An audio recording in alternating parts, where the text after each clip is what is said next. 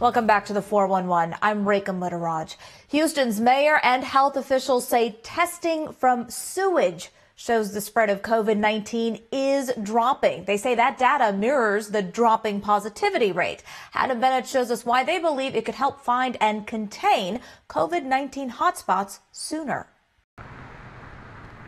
After months of looking for COVID-19 inside the body, the Houston Health Department is now testing what comes out of it. People with COVID-19 shed the virus in their waste, feces, even if they don't have any symptoms. Crews are testing weekly for COVID-19 levels from wastewater at Houston's 39 treatment plants. Experts from Rice and Baylor College of Medicine are helping. That effort started in May. We could have talked about this a lot sooner, but we needed to make sure that what we were going to be talking about, we had all of our I's dotted and all of our T's crossed. And we feel that we're at that point today. That work led to extra COVID-19 testing at several congregant living centers around the city. Dr. Purse says analyzing wastewater has several benefits. It covers the entire city.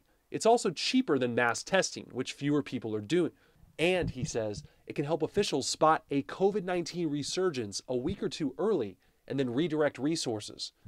The team was also able to look at very specific locations, including the Harris County Jail and the Star of Hope Men's Shelter, where we had particular concerns, and we were able to get it that granular.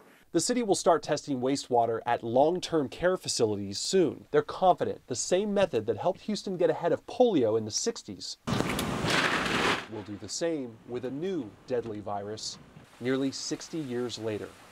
Adam Bennett, KHOU 11 News.